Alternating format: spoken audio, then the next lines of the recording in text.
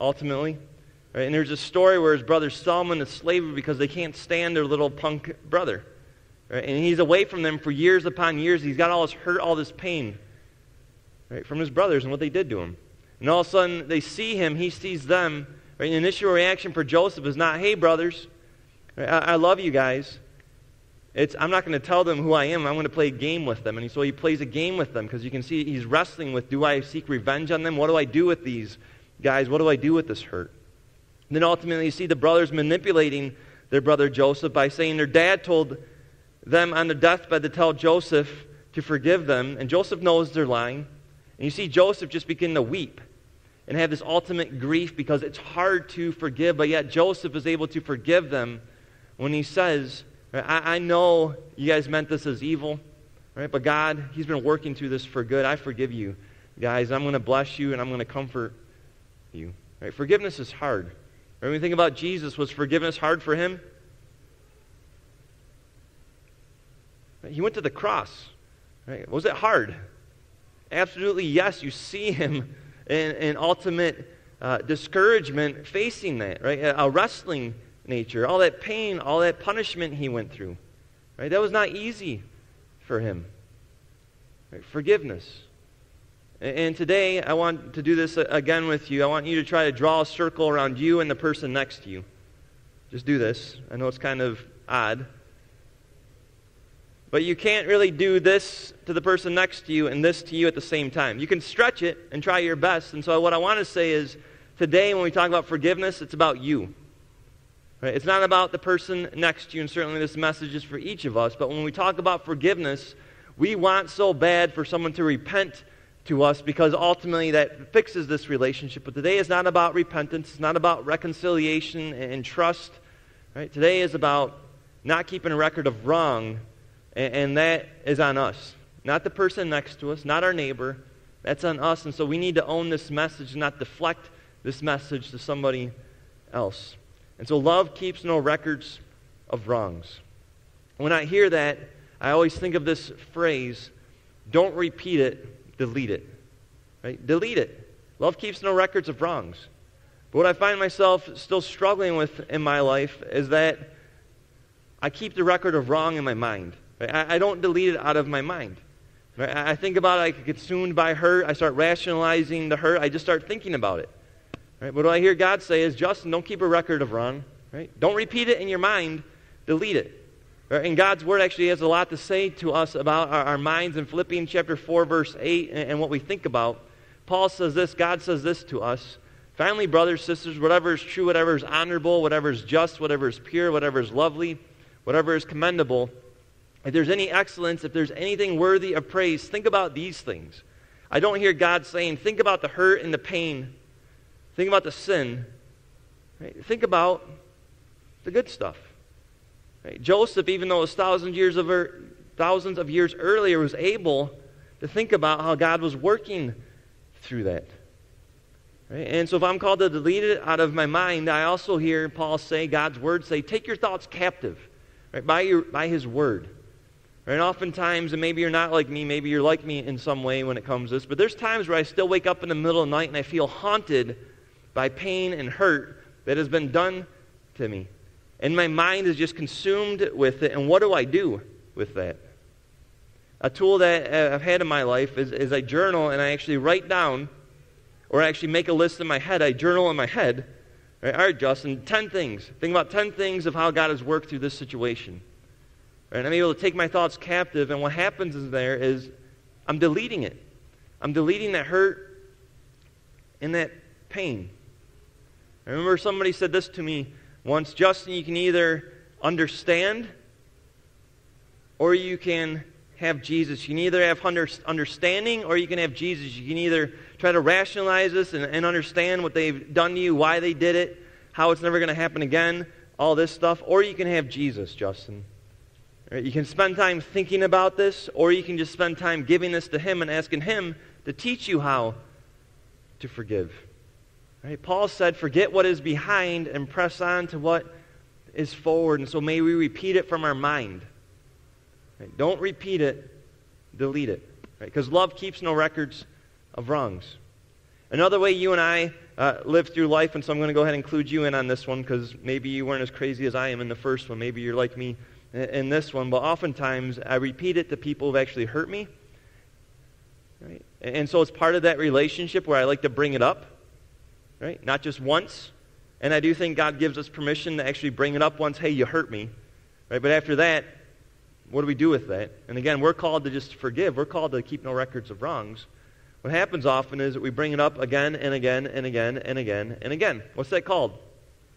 Does anyone know the word for that? All right, hang on to that. See if you can come up with that as we talk through these verses. Proverbs 17, verse 9 says, whoever covers an offense, or whoever puts a blanket over the offense, so no one's thinking about it, no one's talking about it, whoever does that seeks love. That's what Jesus taught us to do. Love our neighbors. But he who repeats a matter, he who brings it up again and again, remember what you did, remember what you did. Maybe not just remember what you did, but you did this, you did that.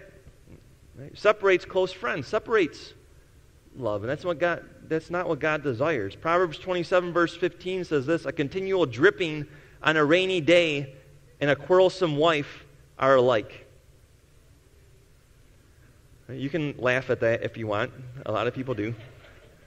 Right? But quarrelsome, another word for quarrelsome from the original language is what?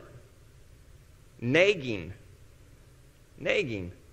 Right? Just don't delete it from your mind to yourself and your relationship with yourself, right? But delete it from your relationship with that person. Stop nagging. Stop bringing up past hurts. Right? I think a lot of us will say, I'm going to forgive you, but I'm not going to forget. Again, love keeps no records of wrongs, and I'll say this, and perhaps this is for a different sermon, but there's consequences to behaviors, to sin, and it doesn't mean that we haven't forgiven the person. It doesn't mean we're not forgetting the person when there's consequences. I would say this as a dad. My oldest son just became a teenager, so pray for my household. We now have a teenager. But when we discipline our kids, does that mean we haven't forgiven them? Right? And when we discipline our kids, do I have to say, after they've suffered their punishment, right? Okay, now I forgive you. Or do I wait for them to say, Dad, I'm sorry. Okay, now I'm going to forgive you. Right? Just because there's consequences doesn't mean there's not forgiveness, but in today's message, what we're talking about is not bringing it up, not being a nag with past hurts. Right? That we delete it from our mind, that we delete it from our relationship with the person that hurt us. And there's a third aspect that I find myself repeating it instead of deleting it, is we repeat it to others. Not just to our minds, not just to the person who hurt us, but we repeat it to others. And what's that called? There you go. Gossiping, right? And the scriptures say a lot about that. That's not how Jesus taught us how to live. In Proverbs 16, verse 28, a dishonest man spreads strife, right? And so lying is not a good thing. That's a different sermon. But a whisperer separates close friends. And other translations would have, instead of whisperer, a gossip. A gossip separates relationships. Right? And I would say this, if you're whispering about something, 95% of the time, right, you're gossiping. And many of you know as we began this sermon series, truly he taught us, we said we're going to unpack these 4 core values within our team here at Trinity, our 90-plus staff members, that we would learn more how to be patient with each other. This would be a place where we are patient with each other. This would be a place where we are gentle with each other. That this would be a place where we're compassionate. That's next week for each other. And also this would be a place where we forgive each other. And I still find myself, and this might make Trinity look bad with our 90-plus staff, but there's every once in a while, when I walk through our office areas, cubicles, or through the hallways where I hear people whispering, or I see people whispering. What does that usually mean? It usually means that they act like they weren't even whispering, but they're, hey, Pastor Justin, how it's going? And it's like, guys, what are you doing? Right? Gossip. Right? Love keeps no records of wrongs. Don't repeat it. Delete it. Would you say that with me one time? Don't repeat it. Delete it. Right? Delete it in our relationship with ourselves, which sounds kind of psychological, and it is. Right? God is the true source of psychology, and he created our minds. He gets it, what we do, and where the temptation is. Right? Don't repeat it to the person who hurt you, and don't repeat it to others, because that's not what love does. It's not how he taught us. Right? He taught us to delete it. And I'll say this, Right? Love doesn't forgive because people have earned it or because people deserve it. Right? Love doesn't forgive. We don't forgive because people have earned it or because people deserve it. Right? Love makes the first move. Love is not contingent. Right? And we know that's true because God is love, and right from the beginning we see what God does. Right? In creation, when Adam and Eve, when first man and woman walked away from God, when they sinned, right, what did God do? Did he wait for them to say, hey, God, we're sorry. Please forgive us? No. Right? He came down and he said, where are you? And certainly he knew what they did and where they were, but he wants to be in a relationship with them. And so he comes seeking them. He makes that first move. And all throughout God's story revealed to us with creation and history, we see God continue to do that. Right? Mankind's walking away from him, and he keeps walking towards them.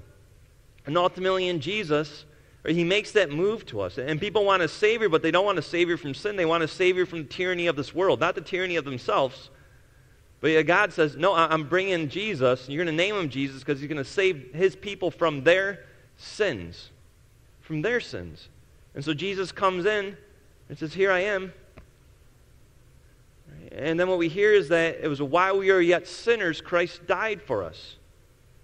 While we were yet sinners, Christ died for us. He made that first move, not because we deserved it or earned it. Because that's what love does.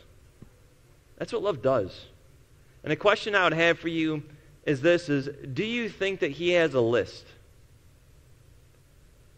Do you think Jesus has a list of all the wrongs that you have done? Do you think he has a list of your lists that you carry around for other people? Right? Psalm 130, verse 3. Psalm 130, verse 3 says, if you, O Lord, should mark iniquities, perhaps a better translation from the original language would be, if you, O Lord, kept a record of wrong, right? If you, O Lord, kept a list, right? O Lord, who could stand? Who could stand? Right? Hebrews chapter 8, verse 12 says this, God speaking, and he spoke this earlier on, thousands of years earlier in the Old Testament, for I will be merciful toward their iniquities, and I will remember their sins no more. How is that? God seriously remembers our sins no more? God seriously has amnesia? Right? Well, he's God, so God can do anything. And apparently this is true. He does not keep a record of our wrongs. Right? He remembers our sins no more. Right? 1 Corinthians 13, this great love passage. Right? Ultimately what that comes down to is, yes, that's for one another, but it begins with Jesus. And so when we look at 1 Corinthians 13, we can say Jesus is patient. Right? Jesus is kind. Right? Jesus always provides because he doesn't envy. Right? He's always happy for us. Jesus isn't rude. Jesus isn't selfish. Jesus isn't easily angered. And Jesus keeps no records of wrongs. Right? That's the truth of our faith. And that's what forgiveness is.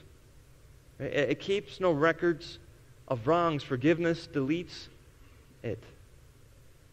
And I love baptism, right? Because it washes away our sin. Right? I love communion because we get to reconfirm what took place in our baptism. Right? He's washed away my sins. Right? Certainly we repent. Right? And that's another sermon for another day, how to repent, because that is so important for us if we want to love one another. Right? But certainly repentance is good. We got to come to God. Be authentic with him. Give that to him. Right? And maybe today we're going to repent of our lists.